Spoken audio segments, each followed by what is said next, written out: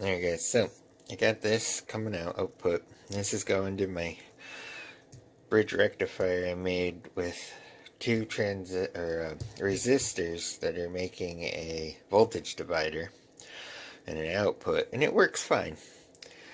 There's more efficient ways to do it.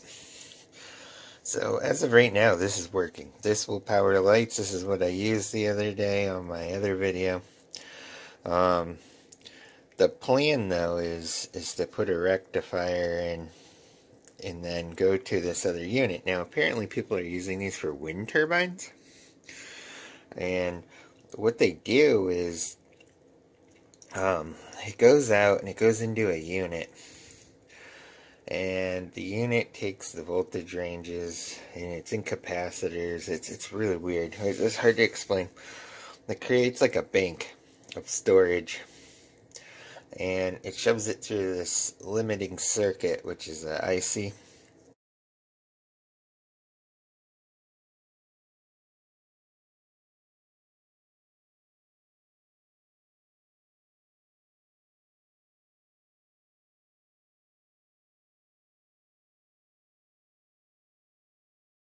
So you have to have a minimum of this spinning enough to create the minimum, which is 12 volts, and then up.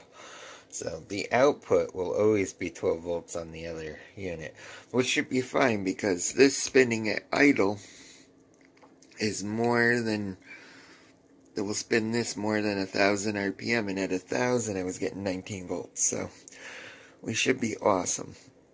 And the unit will take up to, I think it's 115 volts, and drop it down to 12, so without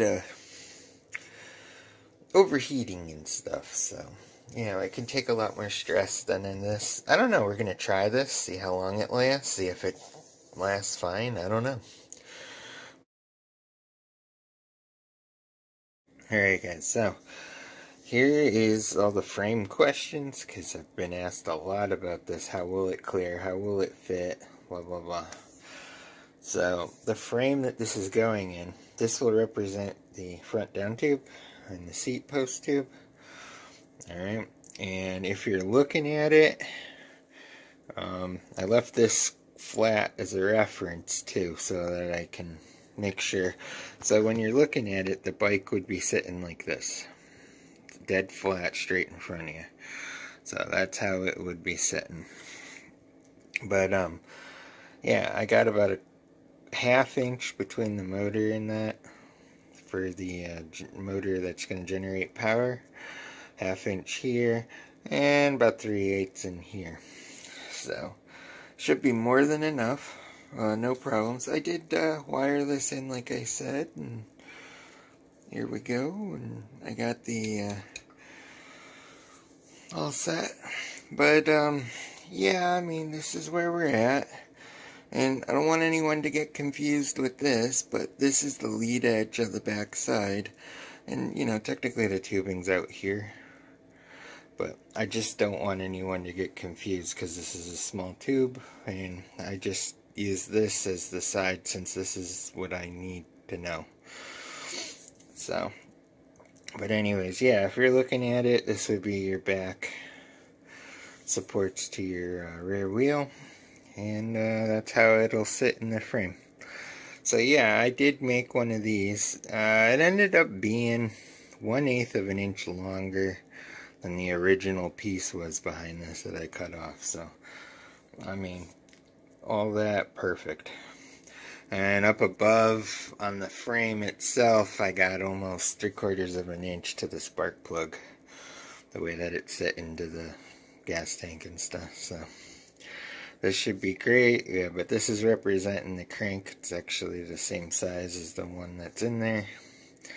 So all in all, this is it's gonna work out pretty well. So alright, I hope that clears up some of the confusion about the frame. But yeah, this was my I did a little bit of math here and got it lined up to what I need. So anyways, alright, peace.